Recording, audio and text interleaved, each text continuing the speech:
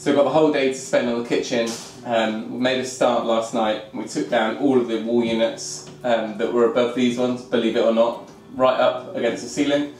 We've taken out a few on this wall, and it's going to be a case of clearing everything down because we're living in the kitchen whilst we do it, and then we'll start knocking down the wall. We've got one concrete wall to come down here, which is non-supporting, and then the one through to the next room, which we need to put big steel in above it. So it's going to get a bit messy, but we're going to try and manage that. And we're going to save this old fireplace here, and where we're going to have our new stove. We're going to put that in once the new floor's in. The boiler's going to move out to the outside utility. So that's about it. Once we've got everything cleared, I'll be able to show you what we're going to do with the floor and how we're going to run the underfloor heating. Feels like we're moving home again by all the packing we've had to do. The plan is to leave this L-shaped base unit and wall unit here because that's eventually the same as how the new kitchen is going to be. Where you see the fridge, that's going to be the entrance through to the next room.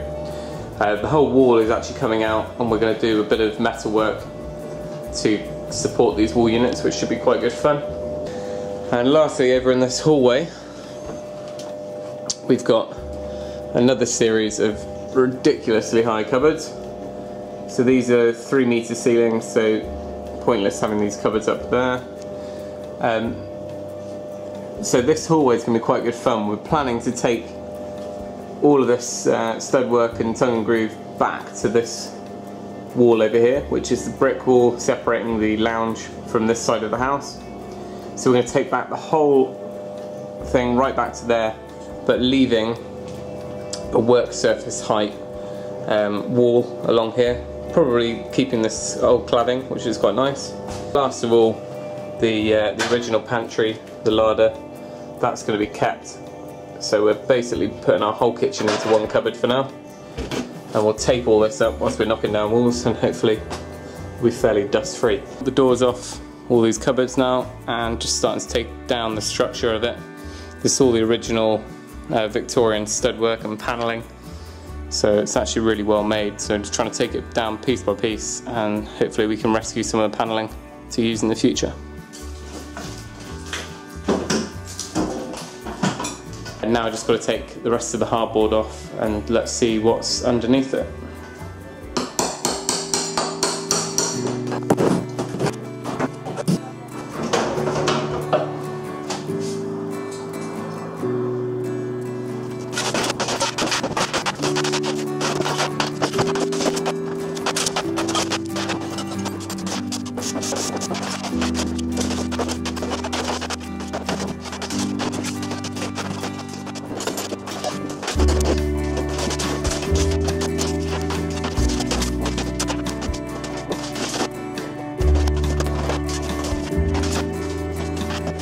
Trying to get rid of some of this paper,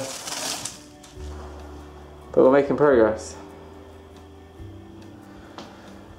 So the next stage is to take out this whole section of concrete wall all the way up to the cupboard line there. So we'll take the whole lot down, and then we'll pretty much have a blank canvas. Right, so that's day one of the kitchen renovation started and finished.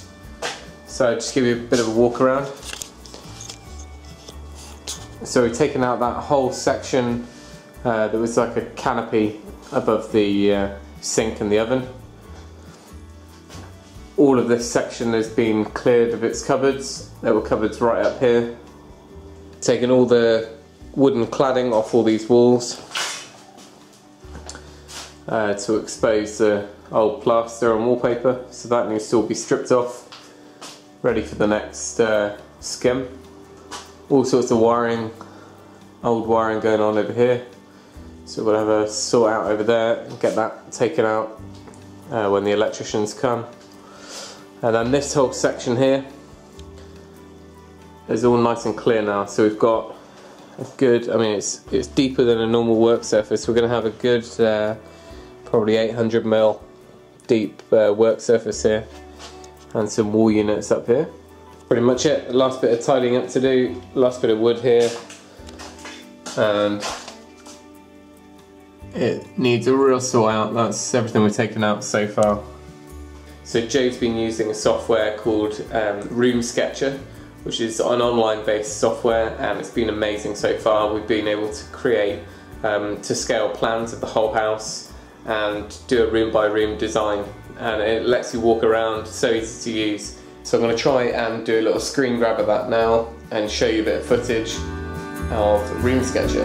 So this is us walking around the house and into the kitchen,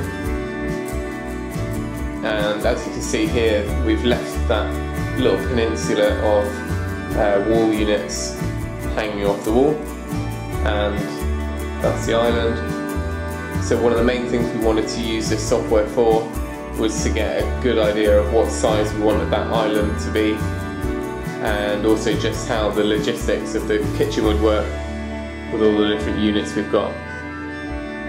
And here's a quick shot of the lounge, which is all finished now, and through to the front room. And lastly, this is hopefully what the dining room will look like once it's finished, or something similar.